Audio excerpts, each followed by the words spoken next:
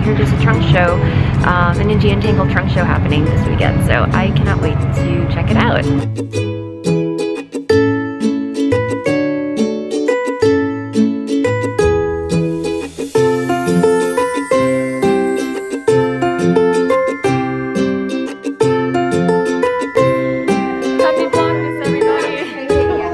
Woolyn, enjoying Indian Tangle. There's a trunk show going on, and we're doing a lot of wool piggery apparently.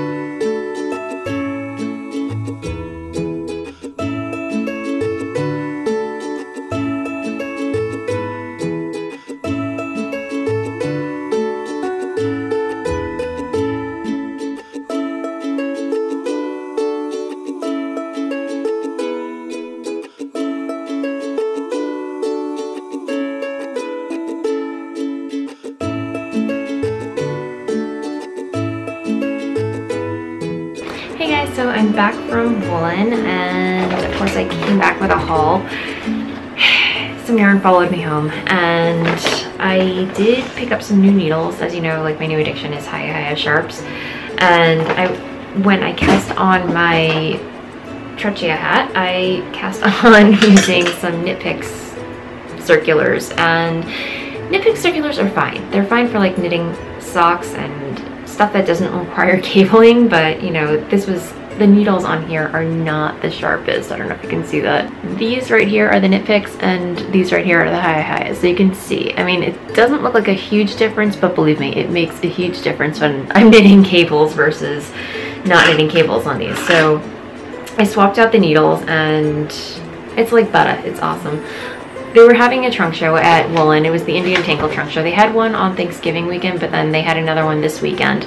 And I could not help, with the help of Rachel, who owns the store. She didn't really have to try too hard to convince me, but this caught my eye, no surprise. It's, what is it? Lake's Yarn and Fiber, and fiber content is 60% superwash merino, 20% yak, 20% silk, 400 yards. And then as soon as I picked it up, Rachel's like, yeah, I really want to knit like a sweater out of that. And it got in my head, and I was like, I'm just getting whole sweater quantities worth. So I got three skeins of this gorgeous yarn. It's 400 yards, so that's 1,200 yards total. There's a sweater pattern or cardigan pattern in my queue that I'm totally blanking on the name. Maybe I'll insert a photo of it here, but I think I have to cast it on because that's what comes to mind when I look at it. So yeah, that will be a project that I cast on in the near future.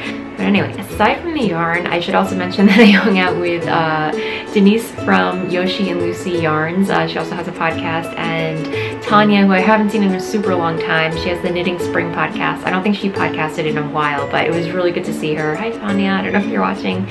And my cat is outside. I should probably get going, but it was an awesome day.